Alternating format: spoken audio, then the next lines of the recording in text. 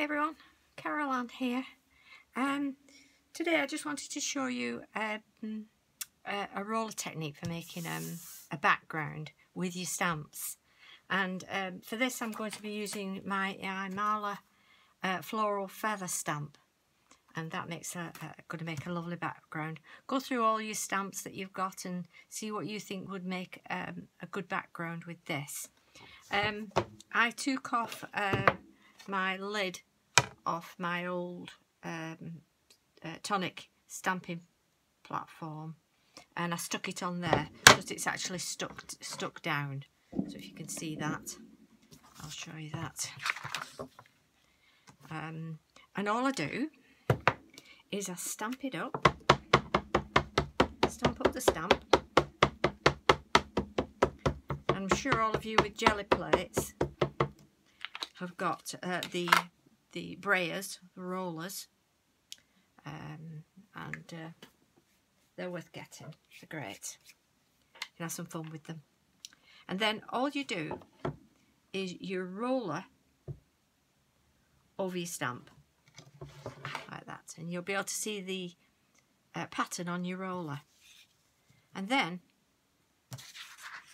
just go over your background you want it on.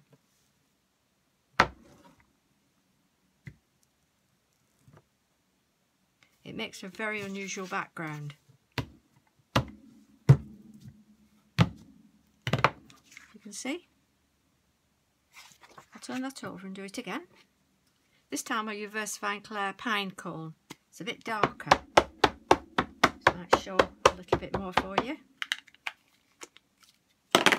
The other was the acorn, and I'll do it upwards.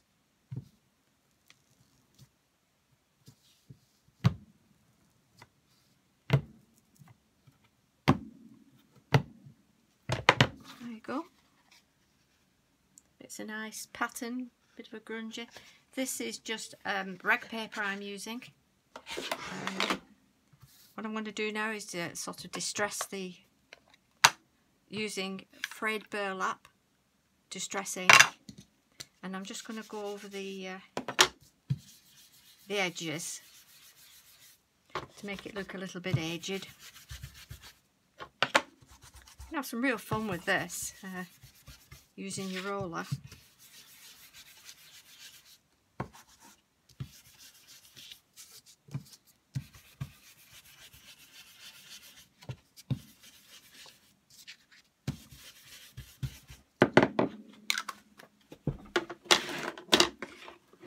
I'm going to use my Distress Oxide ground espresso.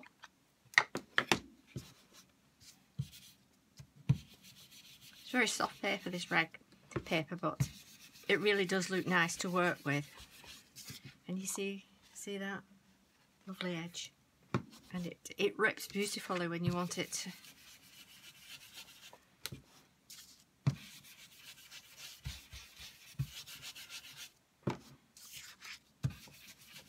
This would be great with the text on, or if you have a stamp that's musical notes, that would be good.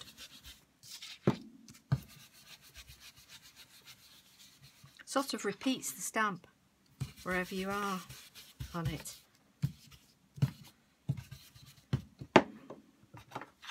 And then on the edge I'm going to use the Stamps by Me acrylic and metallic paint, and this one is a copper. I've put it into my paint palette, and I've got a little sponge here that I use, and I'm just going to do the edges with the copper. I've added water to it so that it's not too thick,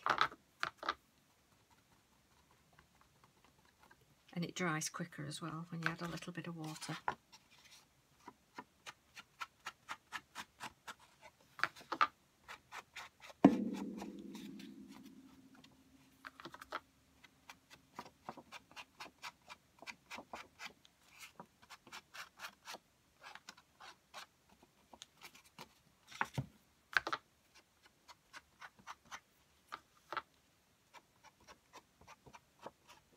I've been painting with these acrylic paints.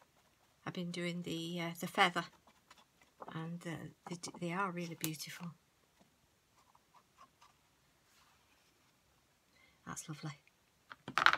Okay, pop that over there. Get a clean piece of paper.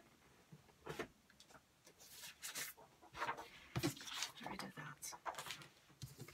Put that on there, and I'm just going to dry it off a little bit. Like I say, if you add water to the acrylic, it does dry quicker. Okay.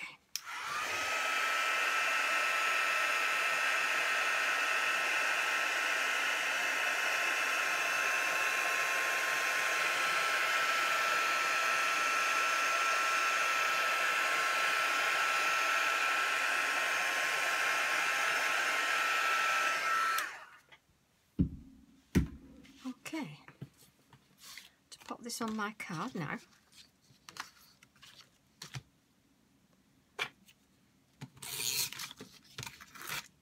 Oops.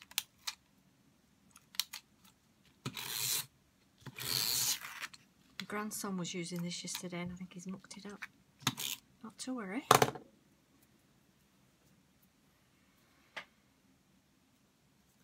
It's all over me now, that. I use a bit of glue.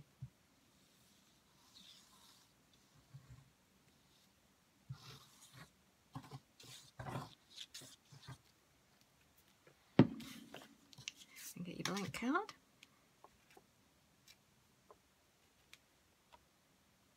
Let's pop it on that way, I think.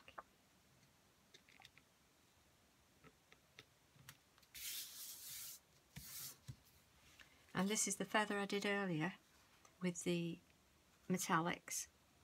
You can see them. I pop some foam pads on the back.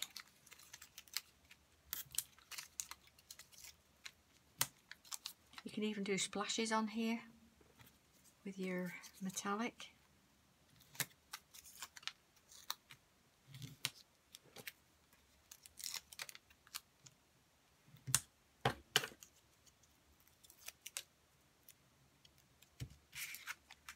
And that will go on there like that. Pop that on.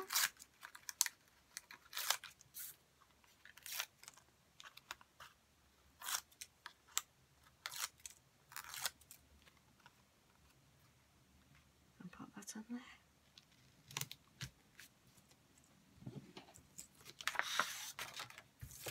I'll get a piece of black card on that so that you can see that better.